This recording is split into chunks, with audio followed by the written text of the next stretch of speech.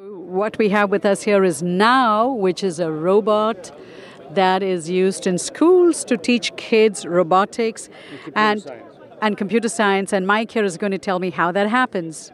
So the Now robot has been put in schools throughout the world for the last 5 years. More than 1,000 schools are using Now robots in the United States. They're primarily used to teach computer science and programming, although we've recently launched, we at RobotLAB have recently launched a new curriculum that's focused on grade schools. Grades 2 to 6, where the kids focus on writing and reading with the robot. We use the robot, which grabs the kids' attention, is extremely engaging, to be their little actor. The first day of the program, for example, they have the robot telling their story, and they create a story that the robot will act out on the last day of class. Usually we put them in front of a video camera, and they have an American Idol dance-off, as it were, a storytelling competition.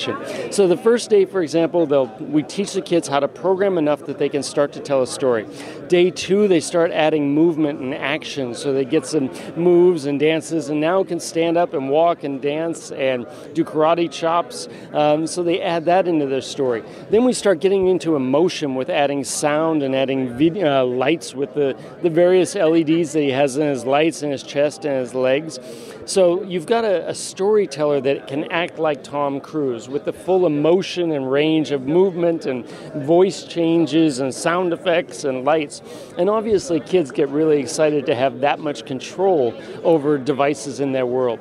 And when we look at it, kids are told what to do by their parents and their teachers, and they don't really control their own life. When they come into this program, they have their own minion, and he will do whatever they tell him to do. At the end of the program, we've taught them programming just so that they can control their minion. They don't care about the computer science, they care about the fun. This is such an exciting time to be in school. I wish I was a 5-year or 6-year-old now. Obviously.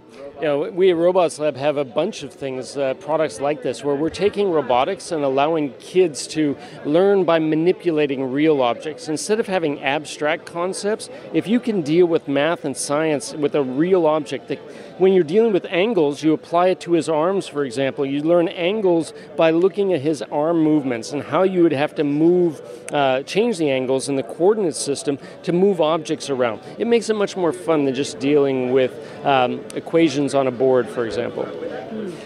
Now is perfectly built for education. We've also taken Pepper into schools and watched how the kids basically barrel hug her and treat her as a substitute teacher.